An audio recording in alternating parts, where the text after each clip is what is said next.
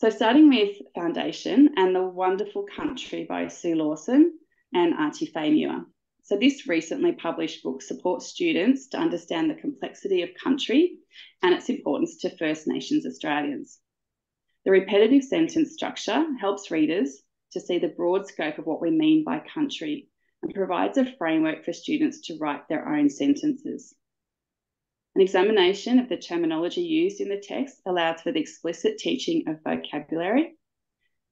And the Peter unit, which is now available for this book and is linked in the chat, thanks Eileen, provides opportunities for students to observe and think about their own local environment and community, and to consider the ways that they can care for country and for each other. And if you'd like a sneak preview of the book, we were fortunate to record an interview with the authors in which they actually read and explain the book for us.